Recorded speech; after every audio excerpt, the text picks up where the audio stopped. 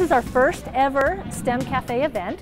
We have over 50 girls, middle school girls, here to really get them excited about science and math. So we've brought in about 20 Sandia scientists and engineers that lead a small group of girls so we can have a lot of discussion, and a lot of hands-on, taking things apart, putting things together, and really getting to learn about science, engineering, and math in more depth. To meet a woman that's actually in science is pretty great because, you know, men say women can't do what they do, and then here's women doing what men are doing. And so it was pretty interesting to meet a lot of women doing that.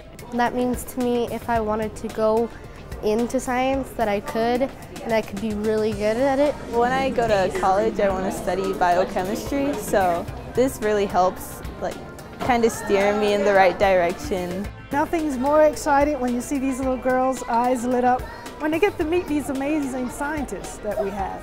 You know, and it's important for them to see that they can grow up and be one of these scientists and can actually impact the world.